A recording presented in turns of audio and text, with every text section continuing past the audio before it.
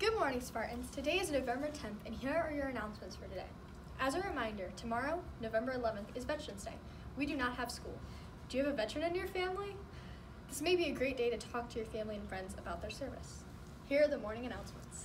The 12th grade meningitis booster requirement deadline was extended to December 1st. All seniors who have not had their meningitis booster have to have it done by the end of the semester to prevent exclusion from school, in person, and virtual come January.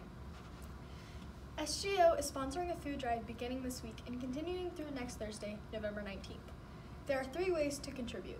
Beginning this week, go to our virtual food drive page to make monetary donations. See the NAP Facebook page for that web link. Drop off food items at the front of JP NAP beginning Monday, November 16th. These food items will go into food baskets for NAP families in need during the holidays. See the NAP Facebook page for what items to donate. Come to our drive-through celebration next Thursday from 4 until 6 p.m. and donate items for NAP families in need. All students, but especially our seniors and super seniors, it is National Scholarship Month. This is a great time to learn about what we call OPM, or other people's money. A few tips for this month to help you get in some OPM is to start early. Even freshmen can get scholarships. Look at the local area for scholarships like Currituck Kids or the Rotary Clubs. Do research and make sure you know if it is need-based or merit-based.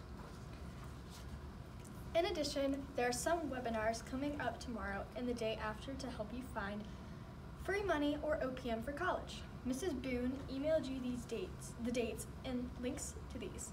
If you go to the webinar, you can enter for a chance to win the monthly sweepstakes, which is $10,000 for the month of November. So check these out and attend those webinars. Other people's money! Today's NAP birthday wishes go out to Katie Marcotte and Sydney Younger.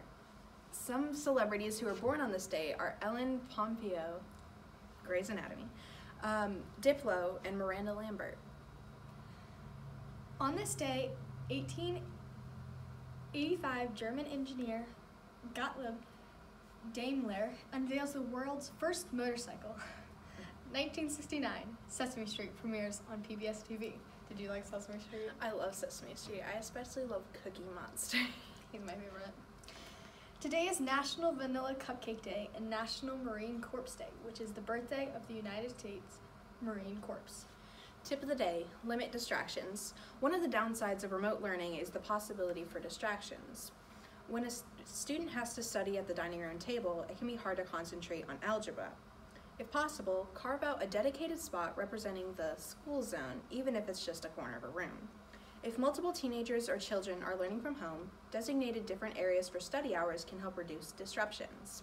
And though these separate spaces for independent study are important, households with multiple high school-age teens can sometimes benefit from a communal study space. That's all for today, Spartans. Make it a great day!